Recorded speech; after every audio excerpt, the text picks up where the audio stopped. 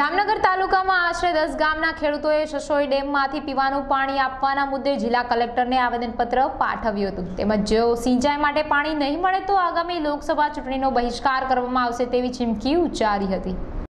સરકાર આપણે જે સાહેબ છે મહેતા સાહેબ એનો પણ સ્થળ ઉપર ફૂટ આપવામાં આવે તો અમારો પાક બચી જાય અને 18 દિવસ જેવું પાણી હાલે અને પાણી આપશે સરકાર તો અમે વ્યવસ્થિત સરકાર ખેડૂત બધાય સમજ તો અમે પીવા માટે એંગ જ છીએ સાહેબ, એના અહીં અમારો વિરોધ નથી, પીવા માટે જોઈએ તો પના ડેમનું નીચે પાણી બધું આવેલું જાય છે, એ કેમ પીવા માટે સાહેબ નથી કાઢતા?